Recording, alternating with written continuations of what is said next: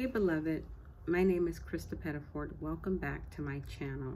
Today I want to bring a prophetic word to you about divine reversal. Saturday morning while I was at prayer at my local church, I began to hear the Lord speak to me about preparing and getting our houses in order and redeeming the time. And with everything that is happening around the nations, in Israel and all of that, that's where my heart was praying into things going on. But then Sunday morning, I began to speak in tongues as the worship was going forth in the service, and I felt as if God was unraveling something, and I heard the Spirit of the Lord say divine reversal.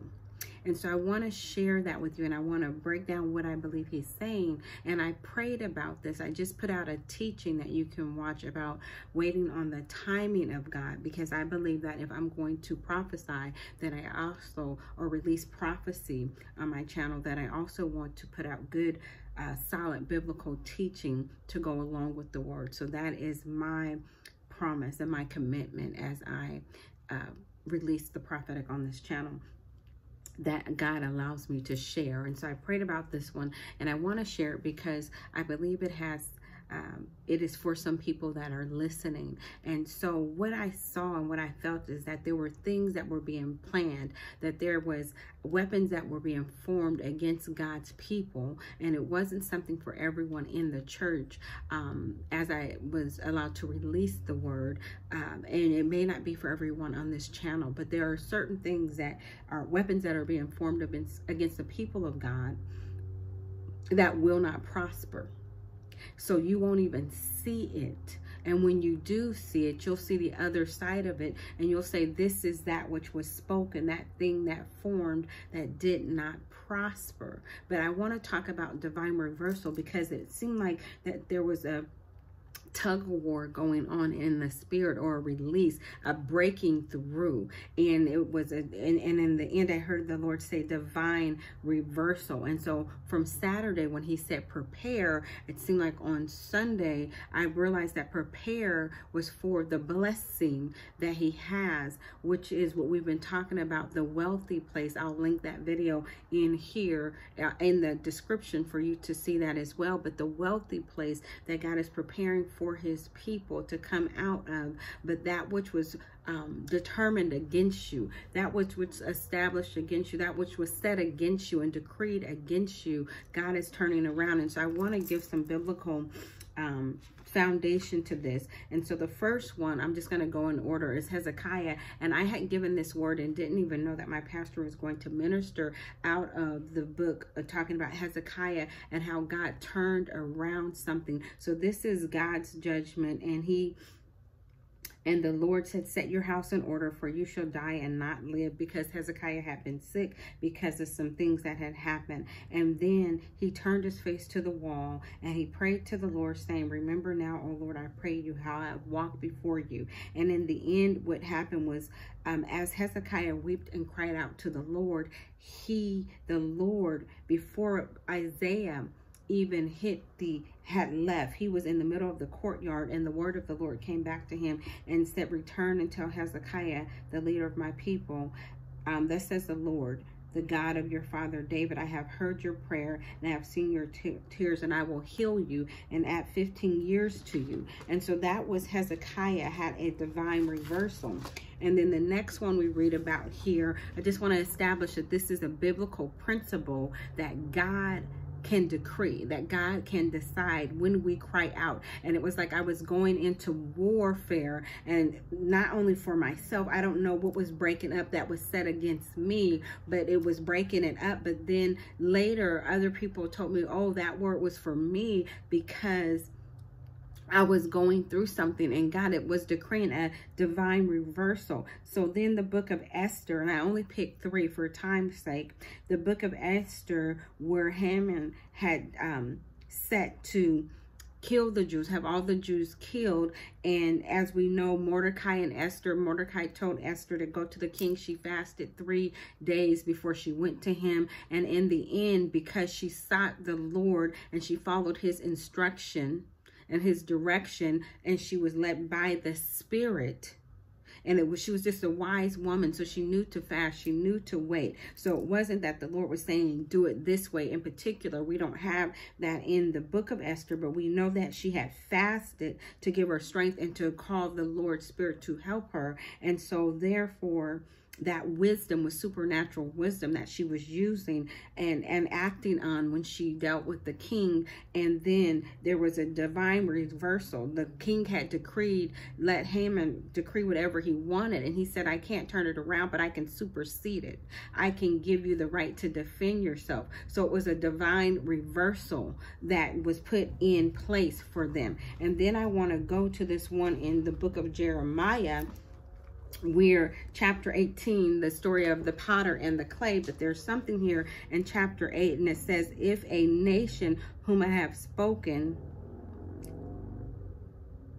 if a nation against whom I have spoken turns from its evil, I will relent of the disaster that I thought to bring upon it. And the instant I speak concerning a nation and a kingdom, concerning a kingdom to build up and to plant it, if it does evil in my sight, so that it does not obey my voice, then I will relent concerning the good which I said I would benefit it. Now therefore speak to the men of Judah and to the inhabitants of Jerusalem. Thus says the Lord, behold, I am fashioning a disaster and devising a plan against you. Return now everyone from your evil and make your ways and your doings good. So there are divine reversals. So something that was set in motion that was good, when there's a scripture in the Bible that says, do not rejoice over the failure of your enemies, because God will stop blessing you and help them. I know that I'm not saying that right. I'll try and put the actual verse in the description.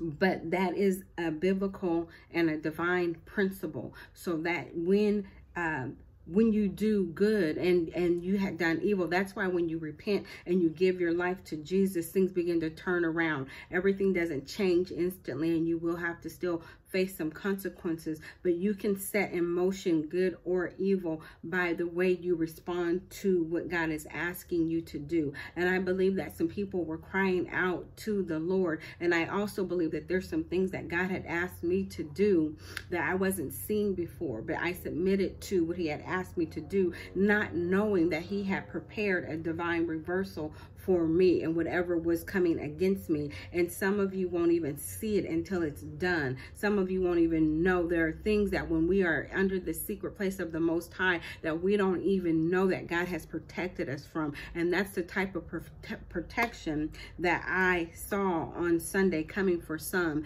And then for others, they knew what they were up against, but that which had been decreed against them, God had put a divine reversal. So divine reversal is something that God can grant you. And it's something also, as we see with Esther and Hezekiah, that you can pray for. So you can ask for a divine reversal. So if you're in need of a divine reversal, if there's something that you have done or that has been set against you, then you can go to God and ask him and cry out to him for a divine reversal. And he might put his finger on something and tell you to do this, repent of something, or to do something else. And then that will bring that reversal, but it has to be with a pure heart and truly crying out. Hezekiah was gone beyond his flesh. He was gone beyond just the natural, and he was crying out from his heart, from a place of his spirit. And that is what touched God. With Esther, she had fasted to get past her flesh and to ask God to turn this around for the Jews. And all the Jews were praying and fasting and backing her up. And so God has a divine reversal, and that divine intelligence, that's what I like to call prophecy, divine intelligence. I am sharing with you prophetic insight into how God how I've experienced God working. I don't know everything. I only know from the years that I have been in prophetic ministry and prayer and that type of thing, but these are the experiences that God gives. Prophetic or divine intelligence is what prophecy is about, things that are to come. And he also gives like words of knowledge, and this was a word of knowledge for somebody there. And I'm sharing it here because I believe that there are people that will hear this, and you will know how to go in and pray and seek God. And if you've done something and everything was going well and you got lifted up in pride or something like that, or you stopped doing what was working to get you there. Sometimes we can get someplace, but we don't stay there because then we get lazy. There is a scripture that says, make me not so rich that I forget you, and not so poor that I steal and make God look bad. I'm sorry, I'm paraphrasing. And so sometimes we can get someplace, and then there's another scripture that says it's the Lord God who has given me the power to get wealth, and that's in Deuteronomy. The other one was Proverbs, and that scripture, it says the Lord God has given us the power to get wealth, and do not forget him when we go into the land of promise. And sometimes we can get into a thing and forget. And so he told the children of Israel that I can also repent of the good that I've done you. But if you realize and recognize, he gave the children of Israel so many chances that evil is coming on you from the hand of the Lord, that he's allowing things to happen to you because of the way you were acting, and then you repent, then he will take that back and relent of that and release good to you. And God is not he says he's the Lord God that changes not. And so he doesn't change, we do. And his principles remain the same. And so he gives us his principles, and he gives us these things so that we can know how to operate and know what pleases God. And so there's nothing more that we can do for our salvation but accept it, but to receive and walk in the blessings on this side of heaven. Then there are some things that we have to do, because many of God's promises and prophecies are conditional. And what does that mean? It means that we have to do something. Just like salvation, you have to believe with your heart and confess with your mouth before you are born again. And you have to sincerely believe with your heart. That's why the Bible points out heart. So it's not head knowledge, right? But it's with your heart. And then out of the abundance of the heart, the mouth speaks. And then you confess with your mouth. And so there's always something that we must do, unless it's a verily, verily, and a surely, surely. But it's interesting because I forgot about that.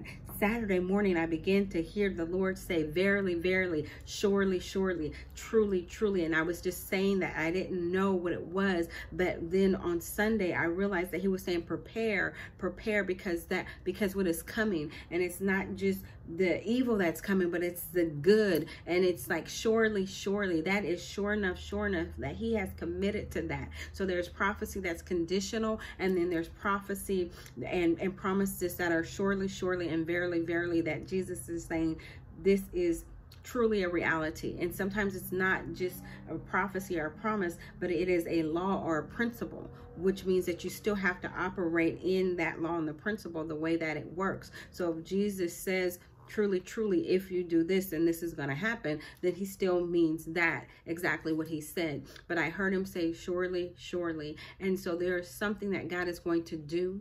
There's a verily, verily in this, that he has put a divine reversal, and that we can prepare for what's to come, for our wealthy place. And so I want you, if you know that that prophecy about wealthy place was for you, then prepare for it. Don't just